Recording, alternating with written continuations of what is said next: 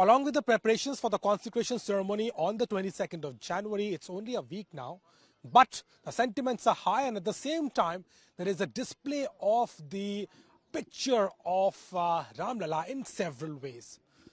It has been said that Ramlalla went for 14 years of forest his stay, where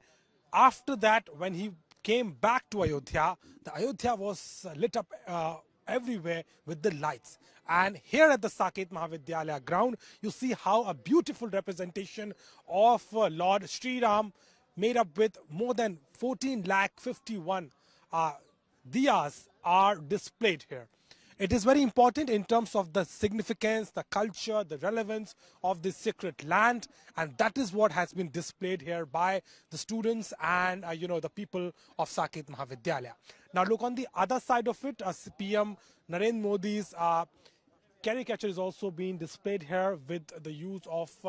more than 10,000 diyas there, and on the other side, if you see, there is also an image and a representation of the face of CM Yogi Adityanath. Now, Ayodhya looks checked up, looks ready, looks decorated with several kind of, significances, and at the same time, the preparations is underway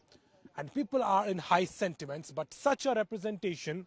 is not just about, getting an attention to Ayodhya, but also telling us detailed story of this sacred land, of the relevance of this land, and at the same time inviting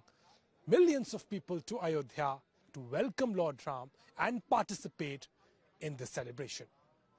With cameraman Sandeep, Abhishek Mishra for India Today.